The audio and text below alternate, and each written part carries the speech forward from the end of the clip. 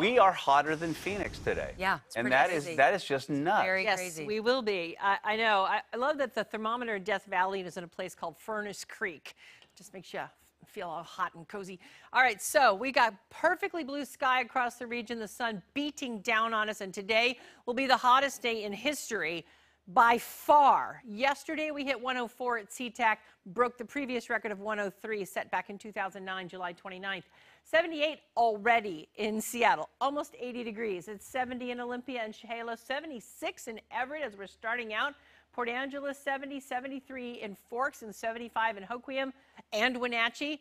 It is going to be a super scorcher. The excessive heat warning from the Weather Service has been extended through tomorrow at 11 p.m. Dangerously hot conditions. I put the range of highs today, 92 in Hoquiam, Grays Harbor there, to 115 at North Bend. The Cascade Foothills community is hotter than toward Puget Sound. The main impact, extreme highs, and of course, increase from yesterday and heat-related illnesses possible. So Futurecast here shows pure sunshine throughout the day today. There's noon, and here's 6 o'clock tonight. And the one thing that's really hopeful is seeing some clouds starting to pour up the coast. And then overnight tonight into tomorrow, we start the marine push. Now, the clouds don't make it all the way in. Maybe Olympia gets a little bit, but the coast will definitely be cooler tomorrow.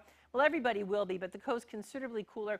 And later on tomorrow, we go back to pure sunshine. And then Wednesday, here we go, marine push all the way in, maybe to Seattle, and much, much cooler, although still above normal. So today's scorching temperatures, 111 for Seattle and Shelton, 112 in Olympia, 113 in Chehalis. As we saw, this is hotter than Phoenix. 104 in Everett, 102 in Bellingham, and another 100 century mark there in Forks. 102 at Snoqualmie Pass, and Wenatchee 112. This is insane. And then tomorrow we cool down to 92 with that marine air starting on board, and 84 on Wednesday with pure sunshine. But maybe we might have a little bit of cloud Wednesday morning. So the next 7 days includes the 4th of July. I'll have that shortly. Right now, here's Adam.